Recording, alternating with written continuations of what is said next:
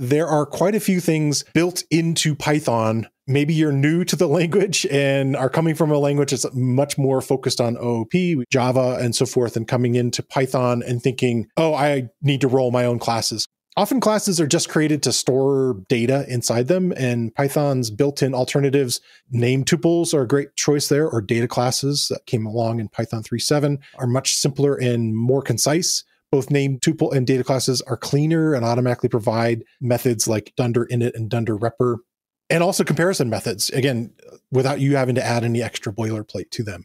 Named tuples, you would import them from the collections module, and data classes actually come from the data classes module. Stateless utility functions, if your class has methods but has no state or no instance attributes, it probably doesn't need to be a class and you could just use a function. If you're grouping a bunch of constants together, a good choice might be to not build it into a class, maybe make them into a module.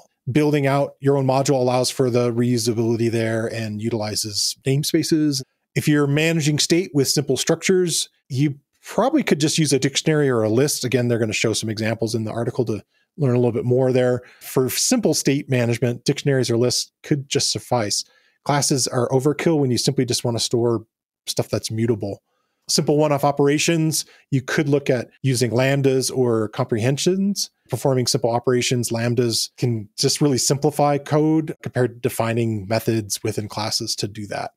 General advice here, avoiding complexity. Built-in libraries, Python standard library is really extensive. Before writing your own class, you might want to check if one of these requirements that you have is already covered. He gives examples of if you need a custom class to manage, or maybe you want to serialize configurations. Python has a built-in config parser or the JSON module. Another reason for learning the standard library, there's things like itertools. We've mentioned functools many times, or just generally learning, well, what are the data structures that go beyond a dictionary and a tuple and a list and a set inside of Python? You know, why might I use some of these things and how can they give me the advantages of these sort of already built-in objects ready to go? And when you actually need a class, classes are more powerful and useful, especially when you need to encapsulate state and behavior. Your objects have clear behavior methods associated with their data, so it's kind of that connection between the two. Maybe you're modeling complex hierarchical structures, inheritance, composition.